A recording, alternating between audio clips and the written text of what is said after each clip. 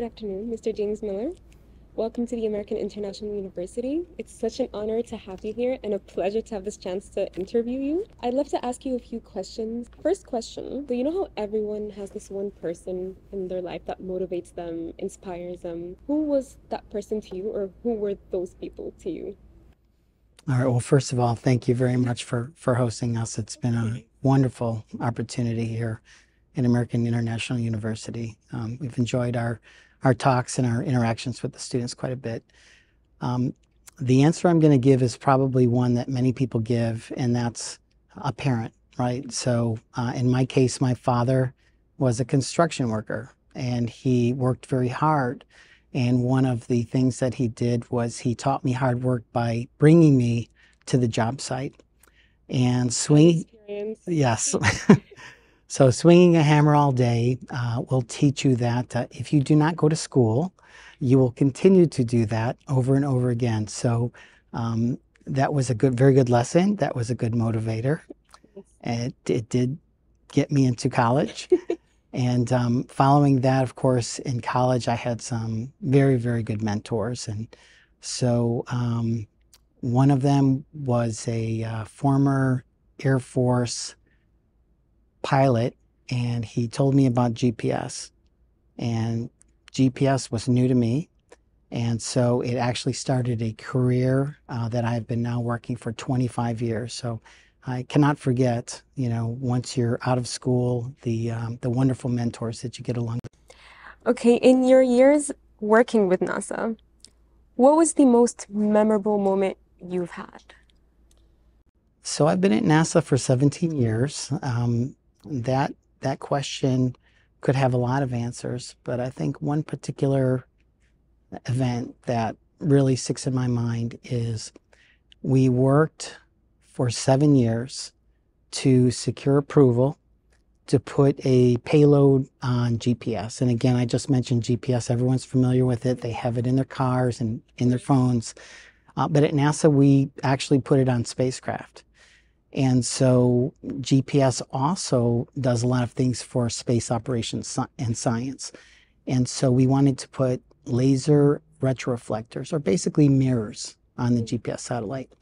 And by doing this, we can basically measure how accurate the radio signals are, because you have a laser, you have your radiometric data, you're processing, you can compare, and over time you can improve the reference frame that GPS operates on. And so it was very hard to get to a yes. 7 years of work, and the feeling of elation when we did get to yes is wonderful. That will now be on board the first GPS satellite of the newest block. It's called GPS-3F, or follow-on, and that's to be launched in the coming year. So it's exciting, something to look forward to. Yes. When it takes 7 years to do something, but you get it done, that is a teachable moment. Okay, with all the knowledge that you have about NASA, how far beyond our solar system do you think we will reach in the next 50 years? So 50 years. So 50 years is an interesting number, because that's about how long it's been since man last stepped on the moon, right? So you can answer that question in a variety of ways. When we look at human spaceflight, most likely we will be lucky to have some habitation on Mars. We know the 20s and the 30s will be basically colonizing the moon. And then that is a stepping stone to Mars. And so realistically speaking, learning how the technology works and how to safely operate and maintain lives, I would say Mars. Now, if you look at it another way, people will remember Voyager 1 and Voyager 2. So they were launched 1977, 45 plus years later, we're billions of miles out, and we're actually past the solar system.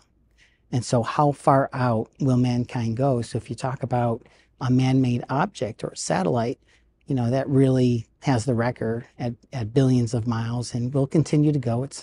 It's outside of the influence of the sun, so it's in interstellar space.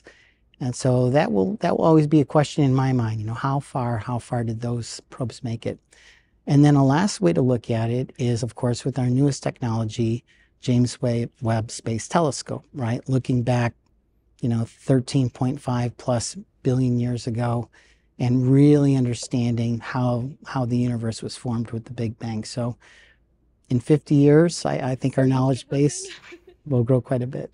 What is the most important lesson that you've learned that you could pass down to like the younger generations? First of all, you're in the job because it's a challenge and you have a passion for it. And you have a responsibility, right? You have a responsibility to your agency and to the nation, that you are entrusted when you have a position like that.